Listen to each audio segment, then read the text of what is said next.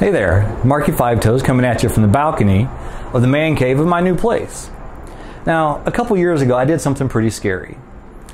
Before I became Marky Five Toes, I was a runner, and I was a pretty good one.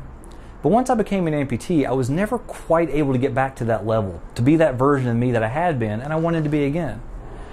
And it was frustrating, until one day I happened to find an amazing foot as part of a gait study I participated in.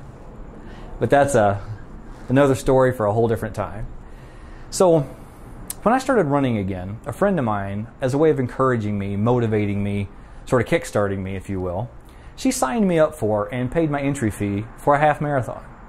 Now, I had never run anywhere close to that distance before becoming an amputee, or let alone afterwards. So it was pretty scary.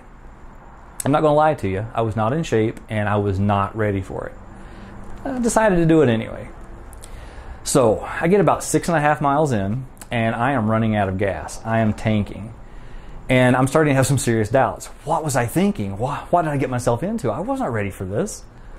But then, as I'm having those thoughts, as they're washing through my head, I look down at my feet, one foot in front of the other, one foot in front of the other. And at that moment, I heard a loud beep. I looked up, and I had just stepped across the electronic halfway point. Big clock, halfway there, showed my time. This huge smile spreads across my face, because at that moment, I realized that I was closer to the finish line than I was the start. I had less distance to go than I had already come. I was going to make it. I did. Didn't break any records. Didn't set any world records or anything, that's for sure. But I enjoyed myself. I had a good time. And I learned a lot about myself. And it really built up my confidence to enter a lot of races, to start running again. Now, I don't usually set records or break them. But I have fun. I enjoy what I do. And I've always encouraged people to push themselves, to do something they find scary, to do something that kind of intimidates them a little bit. Now, I'm not talking about injuring yourself. Listen to your doctor, listen to your prosthetist, listen to your body. Don't injure your limb, don't do serious damage to your body, but push yourself a little bit. Do things that you find a little scary.